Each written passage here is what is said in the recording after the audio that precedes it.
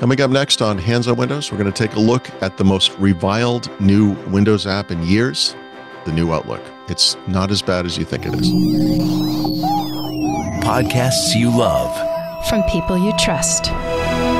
This is TWiT. Hello, everybody, and welcome back to Hands on Windows. I'm Paul Thurrott, and this week we're going to take a look at the new Outlook. Don't go away yet. Hold on. I know a lot of people don't like it, but actually, I think the new Outlook's pretty great. In fact, I think this is going to be an excellent upgrade for everybody eventually. There's a schedule here. So in Windows 11, Microsoft has just replaced the old mail and calendar apps with the new Outlook app. That happened as of the end of 2024. They are going to replace the old Outlook, classic Outlook, in the classic Microsoft Office desktop suite for Windows, but that's going to take years. And for businesses in particular, they're going to have several years before they have to make that transition. Microsoft wants to make sure that this app includes all the features that people expect. I would say, as of now, though, for individuals, especially if you're using this with a consumer account, Gmail or Outlook.com or whatever, it's there. It's already a fantastic app. And I don't quite understand what all the angst and hate is about, but I thought we should take a look at it and you can see it for yourself. So I think it's mostly good news. So when you first run this app in Windows 11, if you sign in with a Microsoft account or a Microsoft Work or School account, it will ask you to auto configure that account. I'm just going to bring up the account UI here. This isn't what that actually looks like, but it also gives you the opportunity to go in afterwards and say, well, I also have this account or this account. It supports all kinds of different accounts. So obviously all the Microsoft accounts, consumer and commercial, all the Google stuff, consumer and commercial. So paul@thurrott.com here says Gmail, but it's actually a Google Workspace account. This one is obviously a Gmail account. This is an Outlook.com account that dates back to Hotmail from 2002, I believe. And it is attached to a paid Microsoft 365 family account, which is important actually, which we'll get to in one moment. You can also attach it to Apple accounts. So if you have an Apple ID with iCloud and you have, mail, calendar, whatever, you can attach that as well. And it supports other accounts through legacy protocols like IMAP. So if you have a Yahoo account, it only does email in that case, and it's IMAP, which isn't great. But any of these modern accounts, Apple, Google, Microsoft, should work fine. But there is one asterisk on that. If you do not pay for Microsoft 365, and that could be consumer or commercial, right, through work, you will see ads in the app. I don't think that they're all that egregious. I can't show it to you because I do pay for it, but the big one appears here at the top of the message list, and it looks like an email, which is a little gross, but when you click on it, it goes to the web and whatever. So I think it's the type of thing you would get used to. But then again, I think the type of people that would use this app in the first place are going to be kind of in the Microsoft ecosystem and probably paying at least for some basic form of Microsoft 365. So it's not that onerous for most people, but it's just something to know about. The other one to know about is that when you bring in a third-party account, meaning a non-Microsoft account, in order to get all of the features of Outlook, you actually have to sync your credentials through Microsoft servers in the cloud. Now, this has raised a lot of privacy concerns with people, worried that Microsoft is looking at your credentials or something. That's not what's happening. If you know anything about Outlook or Microsoft's email solutions going back just about 25 years now, you probably know that they support all kinds of unique features. Today, we have things like focused inbox, for example, or flags, which are kind of unique to the Microsoft space, or the ability to pin emails or assign categories, all these kind of things. So these are kind of classic Outlook functions that Microsoft has to bring into the app for business users, but anyone can use them. They don't work with Gmail. They don't work with Apple. They don't work with Yahoo, et cetera. So by storing your credentials in Microsoft's cloud, you actually get to use all of those features, and you can mix and match all your accounts together into one unified view, and they all work exactly the same way. It's easier for Microsoft than having multiple account types, all of which have like some matrix of features, and and it's driving some people crazy because they're like, well, I don't want to save my credentials in Microsoft's cloud server. And great, well then just don't use Outlook. There you go, problem solved. So I think the type of people that are going to use this trust Microsoft, at least for this kind of thing. I do, for sure. I mean, there are certain things I don't like about Microsoft, but I'm not worried about this kind of thing. So I think that's fine. You may not. Okay. So this is the kind of the basic UI of the app. I don't know that I have a way to show you a view that has where, yeah, okay, here we go. So it goes blank. So there's this big empty space over here, and this is dark mode, so it looks a little bit off. I don't want to put it in light mode because it would just light up my face, but this is kind of the old classic view. So if you're familiar with Outlook.com or Outlook on the web, if you're a business user, you're probably looking at this and saying, yeah, no, I get this. It's pretty obvious. But they also have some nice little modern flourishes here. So if you go into the appearance settings, it does the light and dark theme, of course, will take on your system theme. I'm using a classic theme, just a color, right?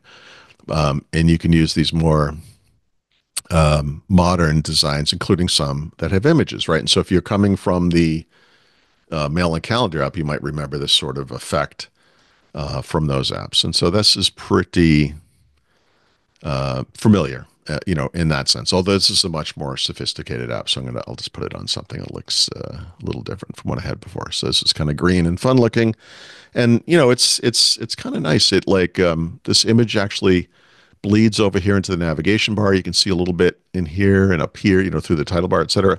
So it's just kind of like this kind of new, kind of modern looking thing. From a UI perspective, also should be familiar. Navigation pane. I think we talked about what's now called the Microsoft 365 Copilot app in a previous episode, where you have similar links. These links actually open the web for now. They don't open the local apps if you have them. That's going to change over time, but for now they actually open. They integrate with the web, not with the local apps, which I think is kind of stupid. This is a modern, what they call a simplified ribbon. But if you're an old school Outlook guy, you can get the ribbon that is in the classic version of Outlook instead. You can also customize this to your heart's delight. So there's different views, different ribbons. There's all kinds of stuff you can do here. You could spend easily a day just going through every single option in this app. It's actually kind of incredible, but most of it's pretty straightforward. So navigation pane, you've got these folders you can turn off. I think the default view was off. I have multiple accounts, so you leave that on. But when you have this on, if I wanted to do the old school file management thing where I'm dragging email to different folders, you can do that. I don't, but you can. I usually just work with the little shortcut icon. So if you archive or delete, etc. But you're free to do it as you want. You can have something in the reading pane. You can open this in a new window, which is something you could do in the old mail app. But the difference here is this thing is based on web technology. And so that freaks out a lot of people. They want a native app for whatever reason, but this is how Microsoft is doing everything for new apps these days. And in Office in particular, the extensibility model is all web-based. And so there are extensions for Outlook, the new Outlook, the old Outlook, Outlook.com, Outlook on the web, and even Outlook mobile that the developer just creates one of them and it works everywhere. So that's part of the reason. But what you get here is a little bit of sophistication that wasn't available in the old mail app. So you could zoom in on, like if I wanted to make this bigger, see, I can make it bigger. I'm holding down the control key and using the mouse wheel, but I can also just do Control 0 to put it back to the default zoom, Control minus for small, Control plus for big, right? Just like you do in a web browser. And it's temporary, but it respects the bounds of the window. So no matter how big I make this, well, actually at some point it's just too big, but it will look beautiful and big, but it doesn't, overflow horribly like the old app did, and you can always just get back. So to me, that alone is kind of just a major advantage over the old mail app. But I think that's pretty great. So messages, obviously here, you're getting the inbox view by default. I think this is I can't tell from this view, but I believe this is all of my email accounts together in one place. But if it's not, you can do that. Reading pane, of course, you can have that in a window. And then for you Outlook guys, the old school Outlook guys, this My Day pane over here on the side, you can expand the calendar. It shows you all your upcoming appointments, etc. Like you're familiar with, right, from Outlook. So you've got that kind of thing going on. Like I said, I use I use webmail. I use Gmail on the web. But if I was going to use an app, actually, this to me is pretty much as good as they get. I think this is pretty good. There are, the calendar view it has all the stuff you would expect, but it's also a little more sophisticated than maybe you would expect, right? So, for example, I have all these different calendars across different accounts. They're commingled on this one calendar. I don't have a lot going on, but so you don't see a lot of different colors and things like that, but you could. But you can also do a split view where it actually shows you the different calendars side by side rather than just all together, which is, a classic kind of an Outlook thing to do. So that's pretty cool. I'm not going to go to People, but People is the contacts management. It's going to show emails and phone numbers, so I don't want to get into that. But this is a really, it's a full-featured app. It works really well. It sports offline. It has 1,000, 1,000,000, whatever it is, functions. It's crazy. All kinds of things you can configure and customize. If you don't like the color scheme, whatever, if you want it to be light mode, even though the system's dark mode, et cetera, whatever it is, it does everything. So I would give this a chance, especially if you're going to use this with consumer accounts, and especially if you are paying for Microsoft 365 personal or family account. It's kind of a no-brainer. Like, it actually works really well. So give it a shot. To me, this makes the Mail app, in particular, the one that just went away, look like a Play School app by comparison. I think this thing is really sophisticated and powerful, and I'm surprised so many people complain about it. So I would just give it a look. That's all I'm saying. Hopefully you found this useful. We will have a new episode of Hands on Windows every Thursday. You can find out more at twit.tv/HOW. Thank you so much for watching. Thank you especially to our Club Twit members. We love you. I'll see you next week.